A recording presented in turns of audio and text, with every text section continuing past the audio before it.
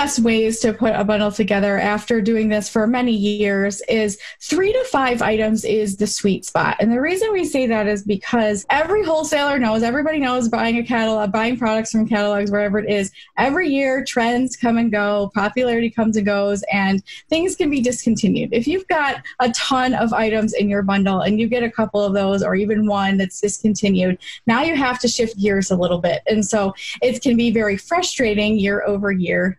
But if anyone's been on Amazon that long, they know the life cycle of a product is generally a 2-year max. I mean, things come and go so quickly. There's things that are improved and packaging changes or things like that. So usually your product life cycle, no matter bundles or wholesale or whatever, is a couple of years long. And then you have to, do something different, or you have to bring something new to the table. And so same thing happens with bundles. But in the midst of that, if you just create a bundle that's great and somebody discontinues one of the items, it's real frustrating to have to replace those. So keeping it smaller makes it a lot easier to keep up with.